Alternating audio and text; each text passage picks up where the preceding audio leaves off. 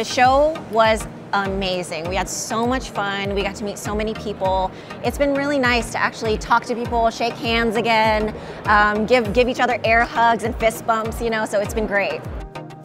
Part of exhibiting at the Fancy Food Show is there's a rush. There's a rush because you don't know who's in the building. I mean, if you're listening, you should have been at the show.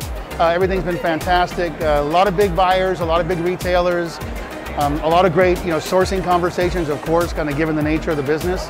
But overall, I would say the show's been fantastic. It's been super busy, super fun.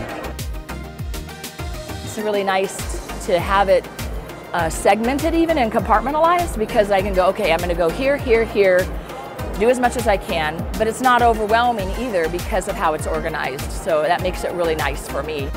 For us, it's the primary show where we get to meet the people that we are here to meet. Food brings people together in every aspect. So we've met some wonderful people today. Super excited to be back and having a show.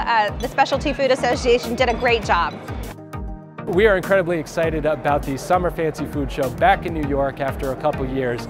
And this is really the destination on the East Coast of North America to do business, to make connections, to get educated, and to get inspired.